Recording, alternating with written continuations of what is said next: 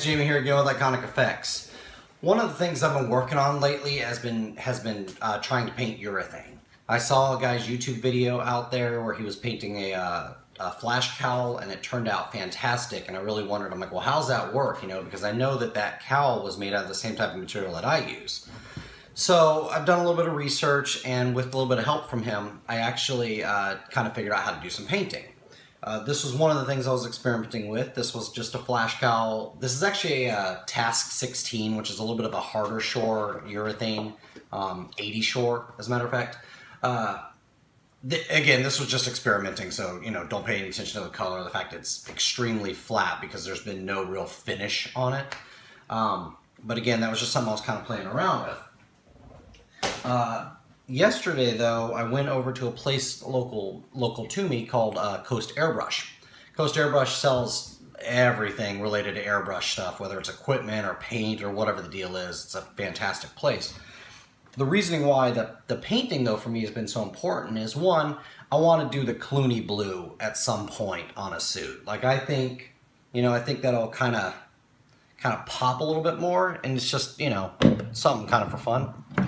But the other thing, of course, is I've been making that Robin Redbird torso, and the bird on it, this giant red bird on the entire chest, runs down the shoulders and slightly onto the back, not really back there, but whatever. One of the things is I didn't want to just put the powders into the mold and cast urethane behind it. I actually wanted to paint it.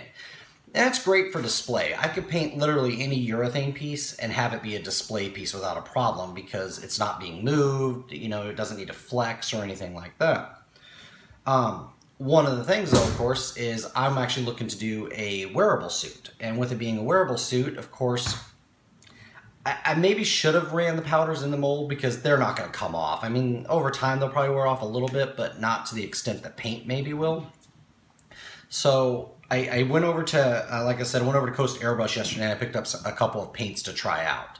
Now, this is actually called Wicked Colors. Sorry, and I don't have them with me, or else I would actually show you, but by Creatix or something like that. I don't really airbrush. This is all new to me, so I don't really know all the brands or names or anything like that. But so this is kind of the result. Now, this is a fin I painted that I've had lying around. This was made out of 40 shore urethane, nothing too fancy. But I do want to show you the other side.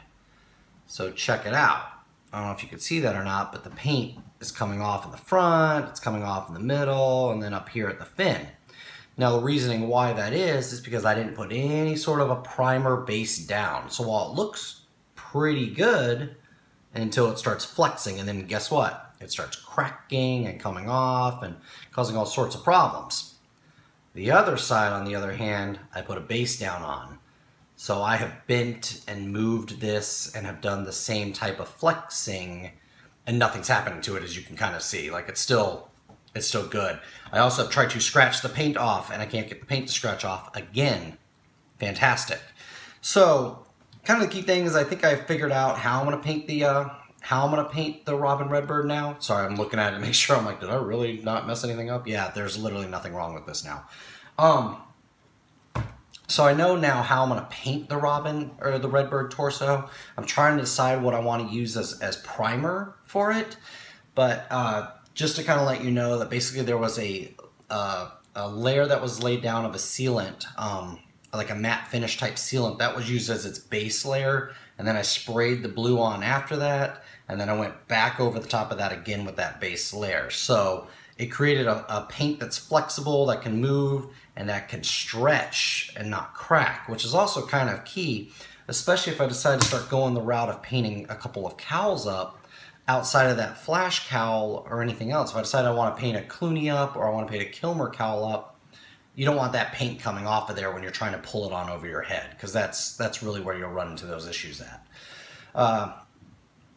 Either way, you know, this is all an experimentation thing. I wanted to learn how to paint urethane for a really long time. I kind of feel like that was kind of the next step as to, you know, with urethane. I know how to run it. I know how to get the proper thickness on it. I know how to reinforce it. I know how to give muscle its structure so it stays stiff but soft and pliable all at the same time.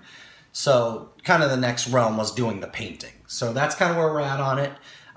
Hopefully I, you know, have a video here showing you pretty shortly the actual Robin Redbird painted up, which would be nice.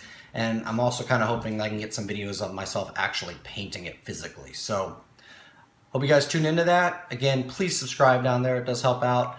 Leave any comments if you feel like it. And of course, check us out at Iconic-Effects on Facebook or Instagram. Or if you have any emails or questions or anything for me, info@iconic-effects.com. I'll see you guys later.